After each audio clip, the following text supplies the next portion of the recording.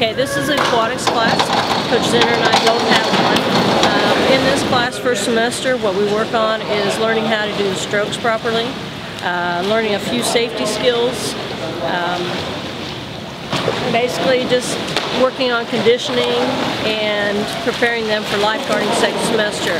They pass this class and they pass the prerequisites for lifeguarding, then they can get their lifeguarding certification. They can lifeguard during the summer, which a lot of kids have done, and it's been a well-paying job. A couple of them have made probably close to $2,000 each summer, so it's a good summer job for high school kids.